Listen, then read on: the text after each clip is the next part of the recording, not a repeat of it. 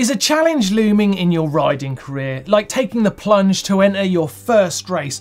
Or what about that riding adventure you've always dreamed of? Maybe you've had a big crash and now you need to bounce back.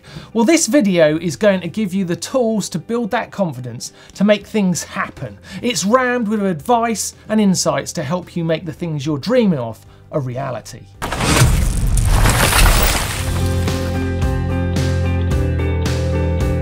Time to turn your "I'd like to" into "I'm going to."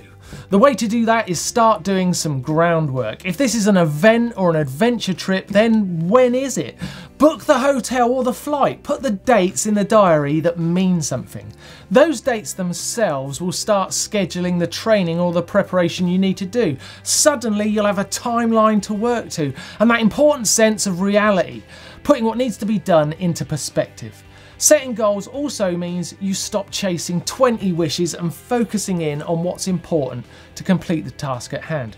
Contrary to what you'd expect, a schedule will relieve pressure and reassure you that you're on the right path. Peer pressure out on the trail can lead to disaster. There's nothing more convincing than a crowd of your mates cheering you on to a jump or a drop you've got no business attempting. Go on, Martyn!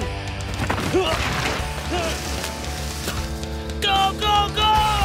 However, the energy behind peer pressure can be skillfully used to your own advantage. It needs a bit of groundwork first, but once the planning is in place, peer pressure can be your friend. Whatever the goal, the commitment needs to be there first, and that means the groundwork of planning and a bit of momentum. Once you're at that point, then you can start using your mates' questions, their little jibes, and that expectation to drive you towards the goal. If that commitment isn't there, then you're causing unnecessary pressure in your own life. But if you've really made that internal decision to make that special something happen, then start telling your friends, use your social followers, anyone who will listen for that matter. In doing so, you'll be creating an army of friends who will be unwittingly supporting your effort. Of course, most friends will be genuinely cheering you on.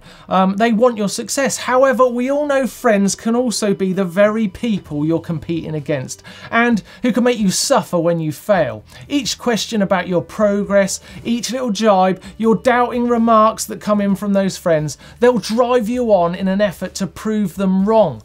Being brave enough to call yourself out ignites that fuel called peer pressure, and it's potent enough to make these things you've shied away from really happen. Short on ideas, short on confidence, unsure where to start. Okay, it's time to use the hive mind of mountain biking. Riding with people who are above and beyond your skill and experience level could be priceless. You will see skills in use that you want. These riders will also talk enthusiastically about places you dream of riding, events you yearn to take part in. The spirit of the sport rests in all these people who have ventured a bit further than you, but that has no bearing on when or where your riding will take you. And don't be thinking this is a hidden route into the secrets of mountain biking dark arts. This is just how everyone does it. Get involved with your local riding crew, pop in for a chat at your local independent dealer, get online and start chatting. I mean now too, like in the comments down below this video. Ask a question and one of these lot watching along with you will probably know the answer, and not only that, they will answer. This is a trick I used all the time when I first started out, basically covering the walls with prints of the action I'd like to emulate. You won't believe how much impact this can have. The reason it works is because the more you keep a particular riding skill in mind, the more likely you are to replicate it out on the trail. Skills really become useful when they're second nature, so it makes sense to give your imagination every bit of help it can get. So if you want to learn to whip, print off 10 pictures from the internet of the best whips you can find, stick them up on your wall and let them be the things you see before you go to bed and the first thing you see when you get up. Maybe try a digital app like Pinterest. Search mountain bike cornering skills on Pinterest and see a well of images and links that appear below the first post you discover. In 2 seconds, you've opened a portal into the realm of what you want to visit. Using an app like this will also have the added benefit of notifications that alert you and importantly remind you. Peer pressure from your phone.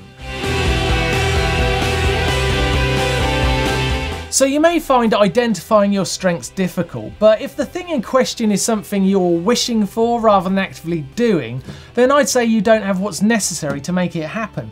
And that will put it on the weaknesses side of the chalkboard. If you're actively trying this thing, or it's scheduled into your life, you've booked your place and told your friends, then I'd say you've put the legs under that thing with the sort of strength that will likely end up in a good result, so go for it. There we are, I hope that was useful. Why don't you stay with us here on GMBN now? You can click just here to see 10 upgrades for £100 or less. That's a brilliant video and could inspire you to get your new bit for your bike. Hey, click on the globe to subscribe, and if you give me a thumbs up like, I'd really appreciate it. I'll see you next time. Thanks for watching.